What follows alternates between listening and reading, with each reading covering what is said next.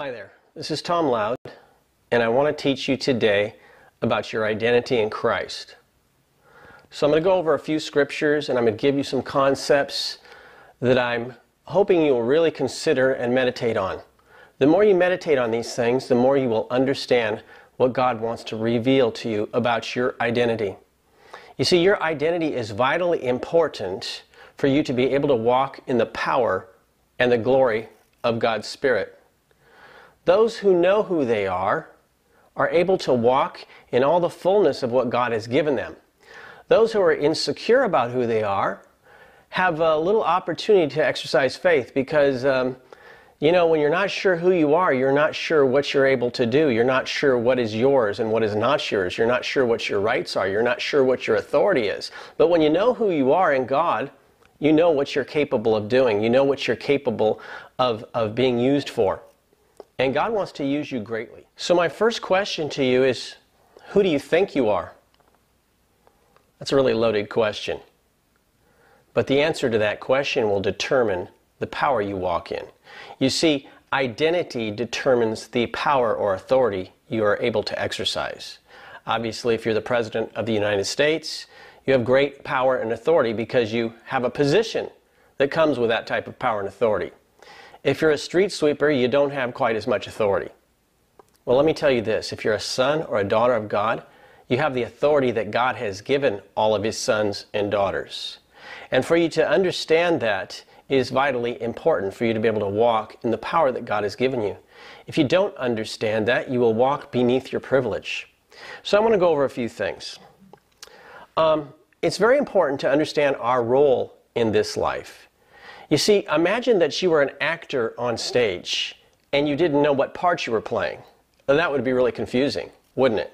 You need to know your part. You need to know who you're supposed to be. Well, sometimes we don't know our part. You see, when Christ saved us, we moved from being a sinner into being a saint. We moved from being a beggar to becoming a king's child. But if you're stuck in your own old role and you still think you're a beggar and still think you're a sinner, then you're going to act appropriately to that particular casting. But if you understand that you're a child of God, you will act differently. You will operate in authority and in power because you know who you are. So it's vitally important. So I'm going to go over a few things here that I've written down. You know, if you're a plumber that thinks you're a brain surgeon, and so you show up for work in the operating room, there's going to be some problems there because you're really not cut out for that thing.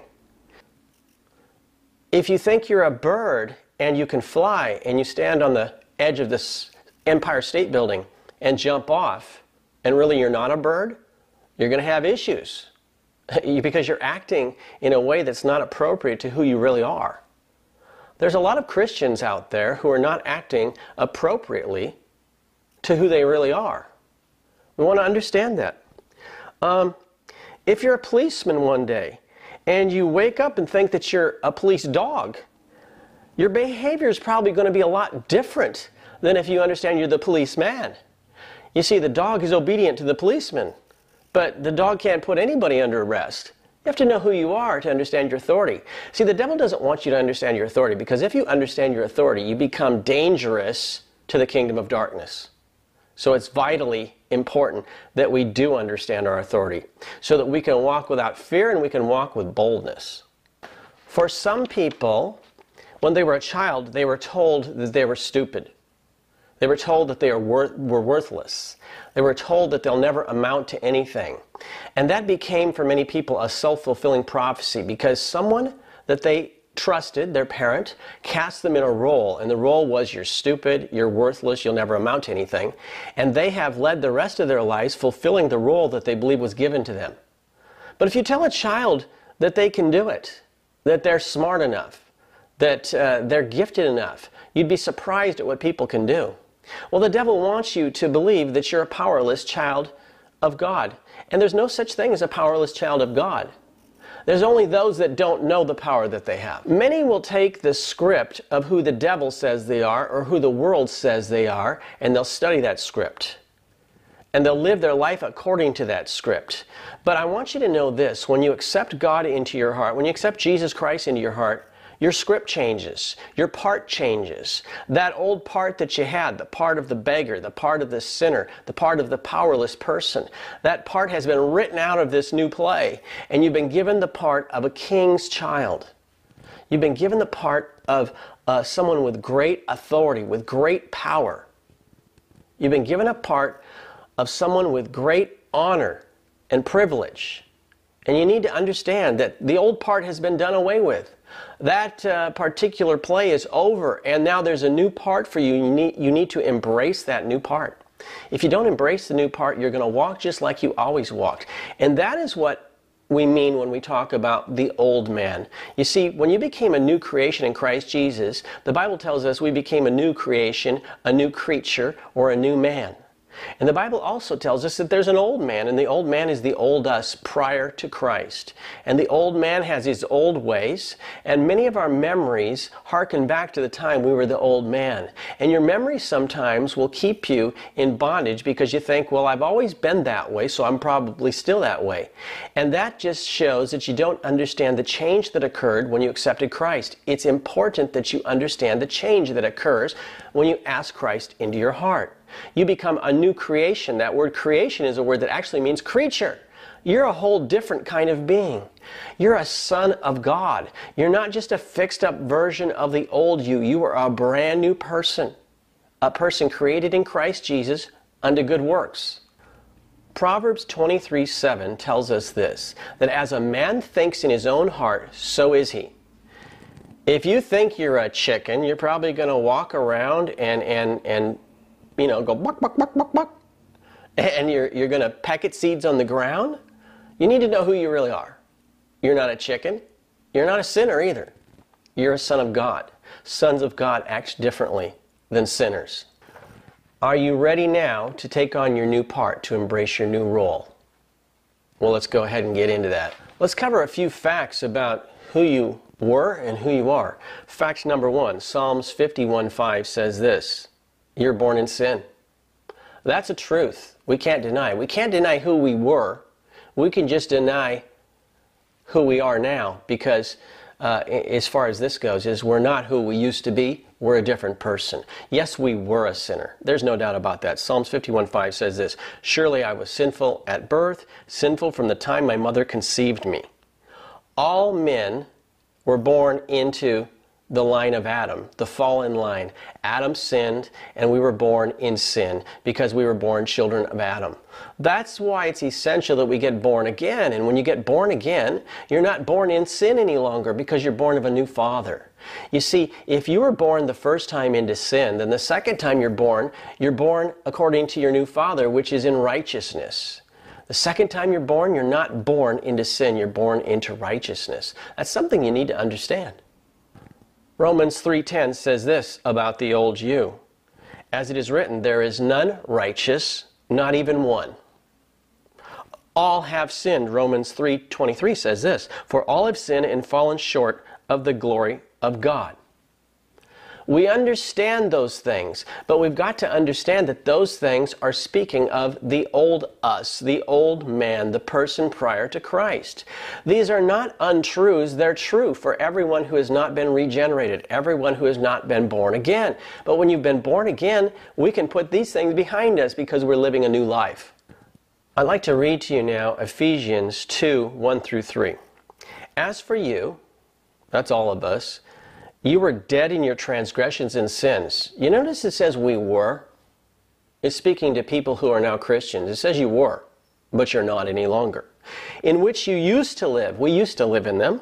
When you followed the ways of this world and of the ruler of the kingdom of the air, the spirit who is now in work in those who are disobedient. So the spirit of the devil is still working in those that aren't following God. But that's not us, is it? Verse 3, Ephesians 2:3.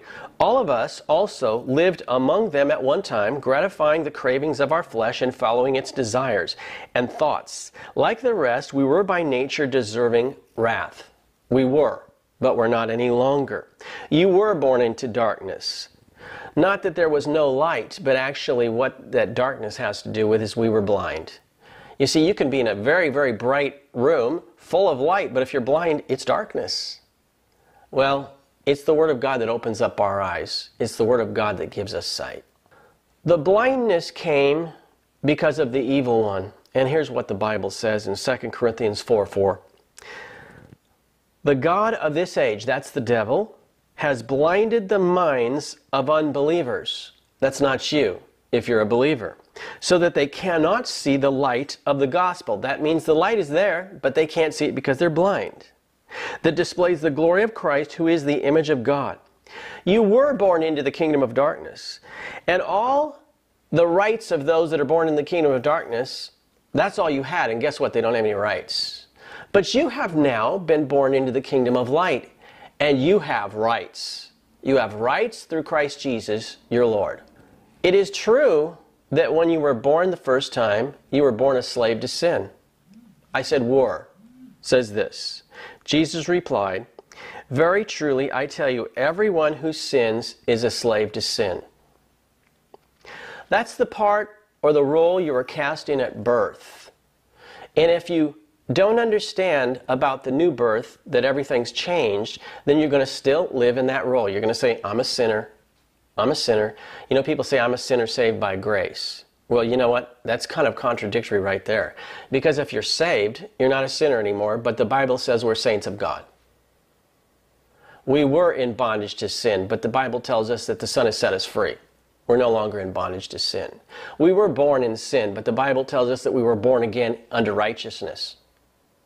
We have to understand our new identity. It's vital to walk in the power of God and to also walk in intimacy with God. You know, if you feel that there's something between you and God, if there's a sin that's between you and God, if there's a barrier between you and God, you can't feel the closeness. You cannot feel that unity that you should feel as a son of God. The problem for many people is they haven't realized that the old role has been done away with and they have a brand new role. Because of Jesus' magnificent act of sacrifice for us, He has made a new way for us. He's made a new life for us. He paid off our debt of sin. He paid that off with His blood. And since He paid it off, that means that the penalty of it has also been excused because it's been satisfied. It's been paid off. And because of that, we are now free people. We are now people that walk in the kingdom of light. We're no longer slaves, but we're free people. If you don't understand that you're free, you're going to live like a slave. Now, there's an old story that I've told before about how elephants were used in Thailand years ago to harvest the teak lumber from the jungles.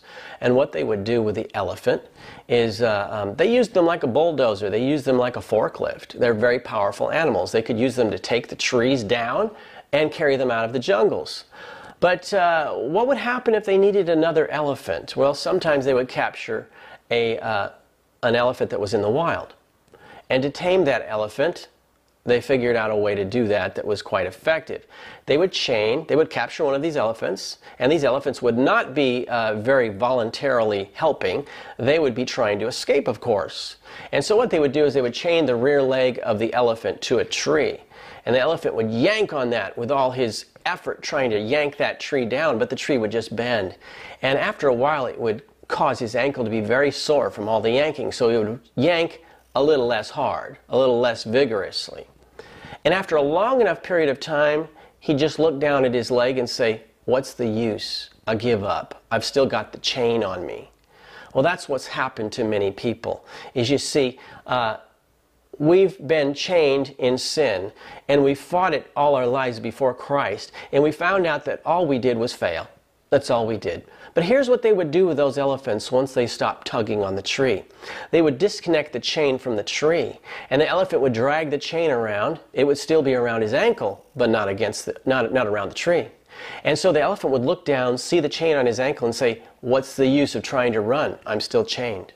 That's what's happened to many of us. Christ has set us free, and we think we're still chained up, so what's the use in struggling? We just have to give up. The devil wants you not to know that you're free, because if you're free, you're dangerous to his kingdom. He wants you not to know that. You need to know who you are and what you have in Christ. You need to learn your new identity. Your identity will determine your authority. It will determine the life that you live now.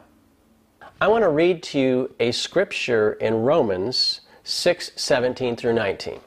It says this, "But thanks be to God that though you used to be slaves to sin," do you know it says you used to? "You have come to obey from your heart the pattern of teaching that has now claimed your allegiance." You see, when we get born again, we read the Word of God, and it tells us who we are, and it tells us how we should behave, and we begin to have our allegiance to what that says, and we just give up the old way of life. Romans 6:18, "You have been set free from sin and become slaves to righteousness." You're righteous. You can't help yourself.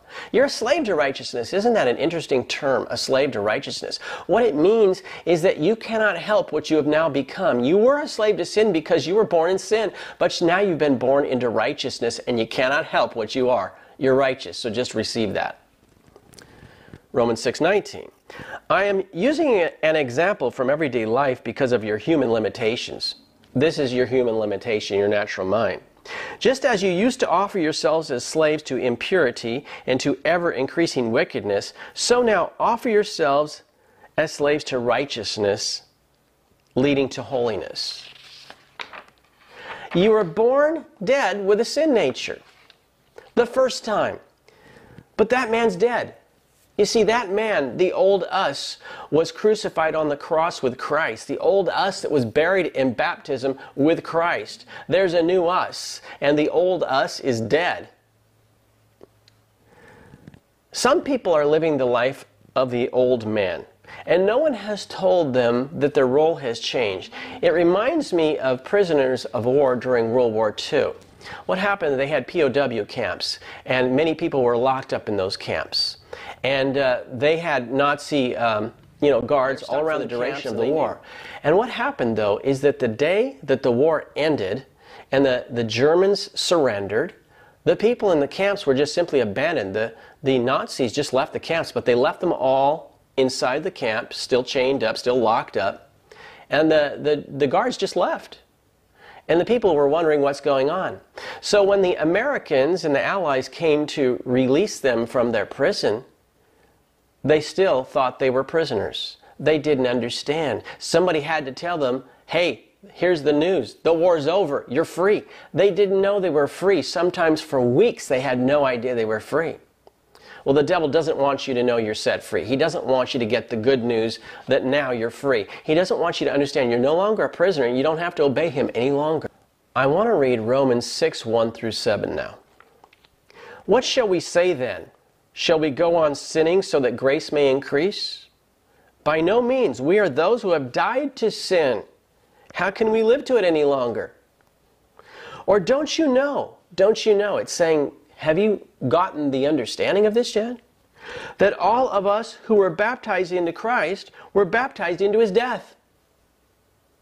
We were therefore buried with him through baptism into death, in order that, just as Christ was raised from the dead through the glory of the Father, we too may have a new life. For if we have been united with him in death like his, we will certainly also be united with him in a resurrection like his. For we know," you remember that earlier verse said, "Don't you know?" This one says, "For we know that our old self, the old man, the sinner, was crucified with him so that the body ruled by sin might be done away with, that we should no longer be slaves to sin, because anyone who has died has been set free from sin." You're a prisoner. I want you to know the good news. You've been set free. You're no longer a prisoner. When you accepted Christ, that old man died. The one that was the slave, he died. And there's a new man resurrected in his place. You know what the problem is? Most people are living their whole lives in their old identity. Most Christians are living their lives out of their old identity. And that's why they're living beneath their privilege, and that's why they're living powerless lives. And that's why they still let the devil push them around. You don't need to do that. You're a son of God and you're a daughter of God, and you have all the power that Christ has given you to use. And it's over all the power that the devil has, or that the devil and all his angels collected together have. You have had all that power put under your feet, and you stand in Christ complete. When you were born again, you were given a new identity. This time you were not born a slave, but you were born a son of God. You were born the child of a king. You're no longer a slave without rights, but you're a son who has an inheritance. You're a child of God, and you've been given power and authority and dominion over all the power of the wicked one. He's been put under your feet. You're no longer blind. You see with both eyes wide open now because Christ has given you sight. The adversary is no longer hidden to you because your eyes are open. You see, when your eyes were blinded, you couldn't see his tricks, but now you can. You're in Christ. He used to tell you what to do, and you had to obey everything because you were his slave, but that's no longer the case. Now we're set free and we're sons of God. Sickness has to obey you now. Do you realize that? Demons have to obey you now. Do you realize that? Why? Because you're a son of God. Did you notice when Jesus walked the face of the earth, sickness obeyed him? Nobody argued. No sickness said, I'm not going. It all went. Demons obeyed him. There was no argument there. The very best they could do was make a request, like those demons that were in that man amongst the tombs, and they said, can you at least cast us out into swine? But they couldn't stop Jesus from casting them out.